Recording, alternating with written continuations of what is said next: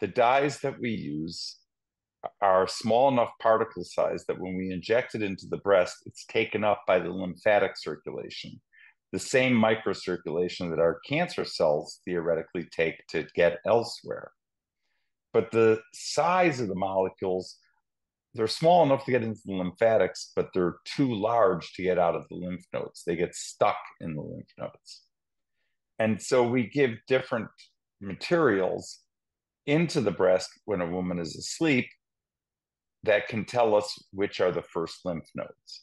And the most common techniques are to use radioisotope, and then we can use a Geiger counter. And the second most common technique is to use a blue dye called isosulfan blue. And that's what your doctor was talking about when they said we're using blue dye. And typically, women will wake up with this smurf blue discoloration on their breast that's gone after a few days.